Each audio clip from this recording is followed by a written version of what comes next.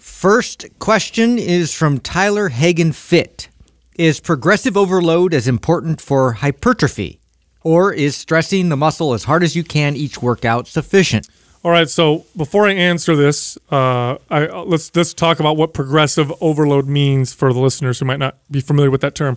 Essentially what that means is adding more weight or adding more exercises or more reps. Gradually. Essentially doing more as you progress in your workout. So is that important and hypertrophy means building muscle. Is it important that you eventually progress to where you could do more exercises, more reps, or lift more weight in order to build muscle? Yes, it's very important. That being said, don't take that to being the only thing you need to do to build muscle, because I've had many occasions with clients where I reduced their volume of working out. I've reduced the amount of reps or exercises, and then they built muscle.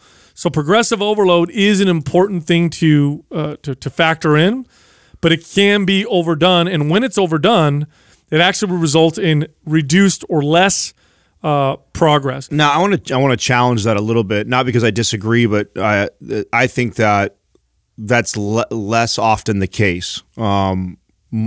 More people, I think, don't progressively overload consistently enough to see progress week over week, month over month, year over year correctly or consistently in order to reap the benefits. It's more rare to get the case that you're talking about, which does happen, that typically falls in the same category as the people that we talk about that abuse the protein, that are the hardcore people that never take days off, the fitness fanatics. So if you're listening and you're part of the fitness community, I agree with what you're saying, and I do think that those people I too have seen that, and myself reap the benefits of going from training 6-7 days a week, reducing the volume tremendously, and I saw huge benefits from it. But I think that the average person, and I like to talk about progressive overload or volume in general to clients. Like, so the way I kind of talk about progressive overload is in relation to how I talk about volume in general to clients. Now, what I have found from being the guy who tracks all the time for a long time is that we have this tendency to always kind of find homeostasis, and even with our training. So like we'll have like this great week or 2 or even 3 weeks in a row of like consistently training a little harder and kind of pushing the weight up. And then we have a rough week. We're busy, something happens, and you still get to the gym and you think you're doing well, but what you didn't realize was just that little bit of being off that week, you stopped a set early, you didn't quite lift as much weight, and the volume kind of comes back down. And a lot of times this is the cause of people's plateaus, and me teaching somebody to track their volume and actually pay attention, which is sets times reps times weight, gives you total volume. And then tell them, like, listen, your goal week over week when we're training is to make sure you at least hit your total volume for that workout compared to the one the week before, or slightly increase that just a little. And it doesn't take much, just that little bit of increase week over week. This is what I had to do when I was competing, because when I was competing, everything was on the clock. I can't have a week of setback. I've got to be making progress. If I'm going to make my way up the amateur ladder and into the pros, I've got to be progressing and improving all the time. And so there was not room for taking 10 steps back or getting lazy for a week or two or falling off consistency. So I was diligently tracking, and volume was one of the number one things that guided me through my progress during that journey. And that's what I found was this natural inconsistency that most people fall into. Well, there's something I want to add to that. 2 things. One of the problems with understanding this is people think that progressive overload is consistent and linear. It's not. If you track your progress, you don't progress every single week. Your body doesn't do that. It just doesn't work that way. No, but you can progressively overload without just strength, right? So it's not you can, but there are going to be weeks where whatever reason, lack of sleep, you've pushed your body hard the previous week. Dips. And not only that, but the formula that you're talking about, which is a common formula that we use, and it has value, sets times reps times weight. There's a fault with it in the sense that lightweight, high reps disproportionately calculates volume over heavyweight and low reps. So in other words, in order to equate the volume of 10 sets of squats at 100 pounds with 10 reps, or let's just forget the sets for a second. Let's say they're equal. 10 reps at 100 pounds. That means you have to squat 1,000 pounds once. Now, that doesn't equate, doesn't work that way. So when you're cycling your reps, as we recommend, sometimes it looks like you're doing less volume, but that's not because you're doing less volume. It's because the formula isn't perfect. So if you do, again, if I take somebody who could do 10 reps with 100 pounds on a squat and I put 200 pounds on the bar, they might be able to only do 4 reps. The volume looks like it went way down, but the intensity is part of the formula that doesn't often get factored in. And when you go heavy, it looks like you're doing way less volume, but it does place a pretty high demand and stress. Well, on the body. I think that's again why I think it is. It's not flawless. Nothing is, right. And, Sure. and there's such an individual variance in everybody and anything we talk about, right. There's too many things that are you have to take into consideration. But following something like this and then understanding the benefits, like you're saying, of intensity. You know, if I'm tracking volume and my goal is to add a little, and I'm talking little, start small, which is why MAPS Anabolic is where we push everyone to start, which is a 2 to 3 day a week type of a program, which gives me lots of room to scale up and progressively overload with other days and longer workouts, whatever in the future. So I think that you slowly overloading volume by adding a tiny bit week over week, and then manipulating intensity based off of the points that you're making right now. So if I had a really rough rest, I didn't sleep very well that day, but I'm consistent with my training and I'm competing, so I'm not missing very much at all. So that's the day where I'm going to hit my volume target, but I'm going to back off the intensity. I'm not going to do the single rep for 1,000 pounds.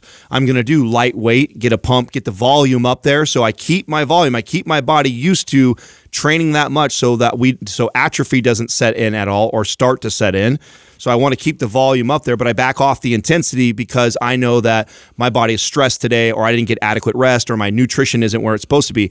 And then the next day when I'm feeling great, or 2-3 days later of good consistent sleep and good food, now when I go back and I hit that leg day again, this time, now the intensity goes up. Yeah, that's why I think this is a good concept and principle to understand, but I don't think it's a good idea to take it to heart, because there's a lot of other factors that can determine whether or not you're going to build muscle or not. And if you take this to heart, it's not going to always lead you in the right direction. Well, but it's something that you need to consider. It can get you hurt. It can get you hurt. If all you're concerned about is progressively overloading, adding weight, or overtrain. And exactly, and you're not paying attention to your stress, your sleep, your nutrition, then you absolutely, this could head down a bad path, right? Well, this has always been the criticism I've had of a lot of these apps that track, that progress, and that gets you so fixated on, exactly, the numbers moving forward or not. And so it is, there are so many other variables that interrupt that process that you have to account for, but it is a good baseline, I think. I think it's something that, I want to achieve this and to be able to then keep perpetuating forward. This is a measure I can look into. It reminds me of how I feel about tracking nutrition. I mean, the goal is not to, it's not like something you should do for the rest of your life, but when I think about some foundational principles that I think everybody should go through if you really want to learn about building muscle, tracking volume and understanding progressive overload is by far one of the core principles, in my opinion. Does that mean that you should live and die by that principle? Absolutely not. There's too many other variables that come into play that I agree with you guys. But when I think of some of the most pivotal things in my fitness journey personally and with clients, when I taught this principle and they understood it, it really opened up their eyes to why probably they were stuck in a lot of plateaus. Because like I said, people that aren't tracking, aren't paying attention to it, it's really amazing how your body just kind of naturally goes to this place where you feel comfortable. You might have 1 or 2 days where you really stretch yourself volume-wise and maybe intensity-wise, and then you kind of naturally back off. And then when you pull back and you look at the entire month, you go, oh shit, I pretty much average the same, every single week, week over week. The job is to make things more efficient. It's one of the tools. And again, you can actually reduce your volume, reduce the weight, reduce the sets, and then all of a sudden see your body progress. So it's not a rule. It's just something to look at and consider. And of course, at the end of the day, the answer that we always say is, it depends. It depends on a lot of different things. But I want to point out too the last part of this, which is or stressing the muscle as hard as you can in each workout sufficient. That's a terrible idea. Totally. Yeah. So we didn't really address that. We were kind of debating back and forth on the importance. No, the progress can be incremental. It can be tiny. If I did 10 reps last week with a weight for bench press, in fact, I recommend it to be incremental. If I did 10 reps last week and then this week I did 11 reps, I'm probably better off just doing one extra rep than pushing to see if I could do another 2 or 3 reps. The more incremental I make my progress, the more consistent my progress will be week over week. This is just something I've noticed for myself. Yeah. If I'm stronger today than I was last week, rather than pushing to see how much stronger I am, I'm just going to be up 5 pounds or a rep. And then next week we'll see what happens. And what I found when I have that approach is that I progress for longer and more consistently, and I end up having greater overall progress versus pushing the limit and saying just how far I can go every single time I work out. It's a great way to hit a plateau. Yeah, I think we should spend most of our time optimizing, and then every once in a while you're stretching yourself outside of that. And so doing it every single workout is an awful idea. It's not only not, is it? It's like beginner mistake number one. It is a big mistake. It's a big, and it's part of the culture that I don't like. The beast mode, all out, training to failure, having a partner squat or spot you. Come on, push one more. You got one more. Training like that. Every workout is stupid. Mm-hmm. It's and the only people that get truly get away with it are the people that are hopped up on all kinds of anabolics, and so they get away with it. And it's still, even for them, it's not the most optimal way. They would do better if they didn't do it. Right.